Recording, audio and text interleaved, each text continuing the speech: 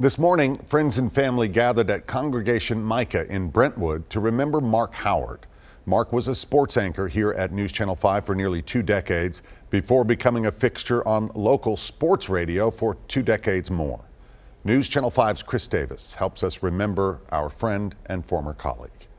I must have had 2 boxes of cassette tapes. In the world of TV news, to land a job, you have to stand out. I got so tired of looking at tape after tape after tape, and then all of a sudden, I put Mark Howard's tape in there and it just lit up. I said, I think we have found our man. And so began a nearly 20-year run for Mark Howard at News Channel 5. One thing bothers me, though. Don't these guys look a little mature to be in high school? He truly covered all the bases. What kind of pitch were you looking for? I was looking for something close to the sun. He stood in all temperatures. The feeling on this team is it'd be a nice time to mix in a win. From high perches, where I have the best seat in the house for Laverne against neighboring Riverdale, to high-octane press conferences, sparring weekly with Tennessee football coach Johnny Majors. And Coach Majors' face would turn all red, and we would just have to put our hands over our mouth and laugh. Well, Mark wasn't he wasn't doing it to necessarily be tough. He was doing it because he's Mark. He was also doing it because he could leave. But where Mark seemed to truly shine was injecting humor into every sportscast. To boost Murray's Heisman candidacy, he needs a hook, a slogan. How about, don't be a peon, vote for Leon. That sounds good.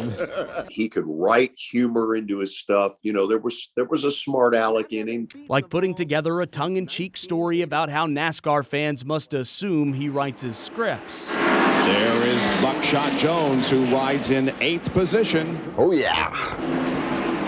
A little chilly in here. Scoring on Buckshot. This is for you, babe. Don't take that. They can't do that to him. It's an outrage. I'm going to put that in my story. There's a conspiracy to get Buckshot Jones. Only Mark could take a mundane Titans practice and turn it into appointment television.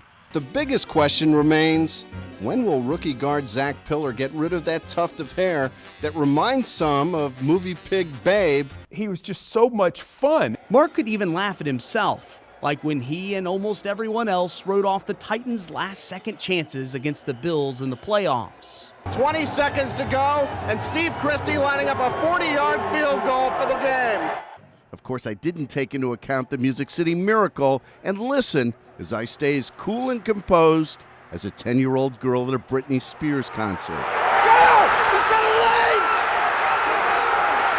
Unbelievable! He's gonna score! Unbelievable! In the early 2000s, Mark left News Channel 5, but not the world of sports. He joined Frank Wycheck and Kevin Ingram, launching the Wake Up Zone on 104.5 The Zone.